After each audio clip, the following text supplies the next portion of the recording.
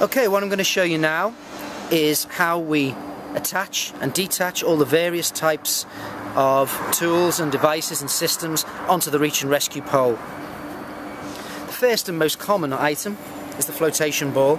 You take the blue end on here. As you push this on, it pushes the button straight through, which is sprung. It slides straight on. Further down the pole, you take the collar, you spin, and it's locked in place. This flotation ball is the type that will be fitted to all of the different types of poles except for the 5-meter pole.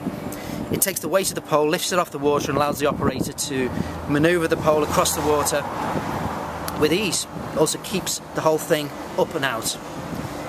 That's normally the first stage. Another attachment is a very common one. The stainless steel crook. For hooking, for grabbing, you push these two buttons in. As you can see, they're sprung here. Push them in, bring the collar over, twist, and it's in place. That's now fixed. You can now turn the head in any rotational side you want. To remove, you push the buttons in, holding onto the attachment, and pull straight out.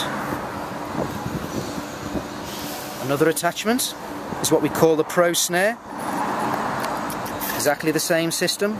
Push those buttons in, allow them to poke out through the attachment holes, and away you go. This is the Pro Snare. It snaps closed onto the arm. To remove, again push the buttons in whilst pulling the attachment away.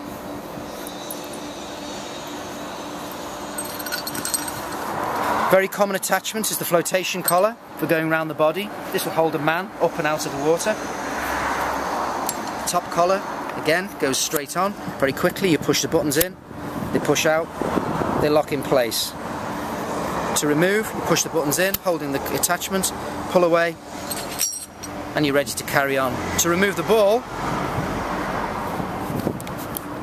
you loosen the thread, bring it up to the top, buttons in, pole away.